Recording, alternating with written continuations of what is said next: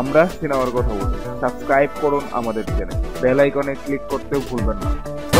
মনের তুই এক মজা, আমায় নিয়ে তোরই গল্প সাজা। মিরপুরে বোনের বাসায় আত্মহত্যা করেছেন মডেল ও অভিনেত্রী তমা খান। বুধবার 8 মে সন্ধ্যায় ফ্যানের সঙ্গে গলায় ফাঁস লাগিয়ে আত্মহত্যা করেছে বলে জানা যায়। তবে অনেকে ধারণা করছেন তার সাবেক স্বামী নির্মাতা শামীম আহমেদ রনির পরকীয়ার কারণে এমন পথ বেছে নিয়েছেন তমা।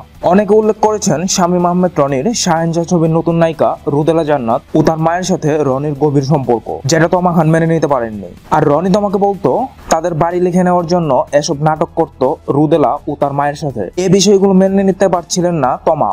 মৃত্যুর আগে তমা খান তার ফেসবুকে নির্মাতা রনিকে নিয়ে বেশ কিছু ছবি পোস্ট করেন। সেখানে স্বামীর প্রতি স্ত্রীর ভালোবাসার বিষয়গুলো ফুটে উঠেছে।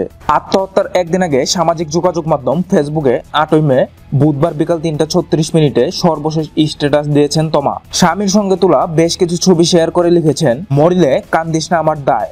মিরপুর থানার উপপরিদর্শক এসআই অজিত রায় বলেন, রাত 10টার দিকে সংবাদ পেয়ে সোহরাওয়ার্দী হাসপাতাল থেকে তমার মরদেহ উদ্ধার করা হয়। এরপর সুরতহাল প্রতিবেদন তৈরি করে হাসপাতাল মর্গে মরদেহ রাখা হয়েছে। তিনি আরো জানান, মিরপুর শামীম সরণি এলাকার একটি বাসায় ভাড়া থাকতেন তমা। একই বাসায় তার আরো 2 বোন থাকতো। গতকাল বোনেরা বাহিরে ছিল।